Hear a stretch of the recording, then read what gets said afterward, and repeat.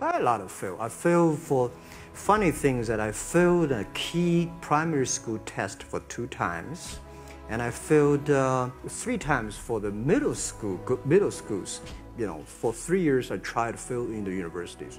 So I applied jobs for 30 times, got rejected.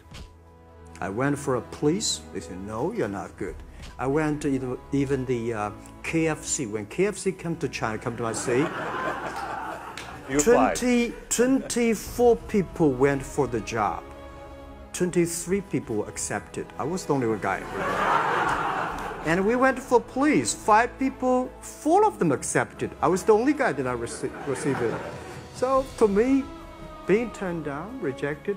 Oh, by the way, I told you that I applied for Harvard for 10 times, rejected. I know I'll be rejected. I just don't want to say that. Yeah, sorry now. I think we have to get used to it. We're not that good. Even today, we still have a lot of people reject us. I don't think in this world there are a lot of people be rejected more than 30 times. If we, you know, the only thing we never give up, the only thing we're like a Forrest Gump, we keep on fight, we keep on changing ourselves. We don't complain.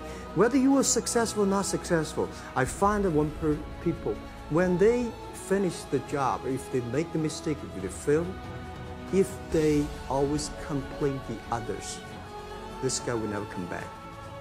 If the guy only check himself, yeah, something wrong with me here, something wrong with me there, this guy has a hope.